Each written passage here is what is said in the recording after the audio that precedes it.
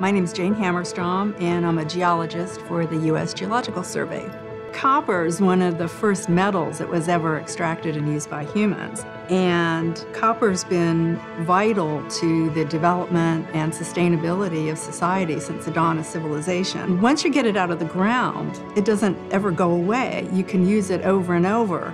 And so I like to say copper never leaves the planet. My name is Michael Cole. I'm also known as Copper Mike, and I build motorcycles and other art pieces with copper. I just love the finish of copper. You can bring it back to a shiny finish, or you can just keep it patinaed. When it ages, it just has a beauty to it also. You know, you take an antique piece that's been around for 50, 100 years, and you put that into a motorcycle, and, you know, immediately it has heart and soul to it, the bike. 我叫王杰卫。2014年，中国回收的铜的数量是多少呢？据我们测算，大概在200万吨左右。那么我们国家呀，对于一些大的主要城市，都规划建设了一些回收体系，同时呢，也支持建设了14个进口再生资源的加工园区，还有呢，支持建设了50个城市矿产的示范基地。 I'm Duran Apelian. I'm the Alcoa Hamid Professor of Engineering at Worcester Polytechnic Institute.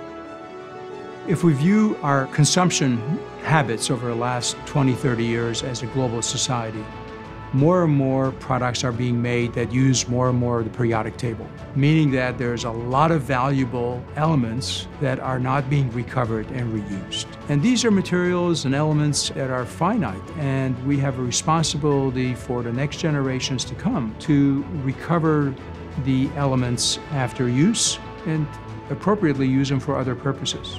And when you look at materials that recycle, you have to talk about copper. My name is David Spencer. I'm the founder of WTE Corporation, a recycling company, and we have developed some very exciting technologies that can really change the playing field for recycling of copper. We have technologies that can process materials while they're flying through the air at 500 feet per minute, using X-rays and lasers to capture information about those materials that tells you their exact composition. Use air jets to blow those materials off of conveyors, sorted by particular alloy, and collect those for resale. The other neat part that people forget is that you can recycle copper 1 time, 2 times, 3 times, 100 times, it does not degrade. And so in a sense, you could really argue that it's infinitely recyclable. About 2/3 of the copper that's been produced since 1900 is still in productive use today. And nearly 1/3 of copper demand is met through recycled copper metal.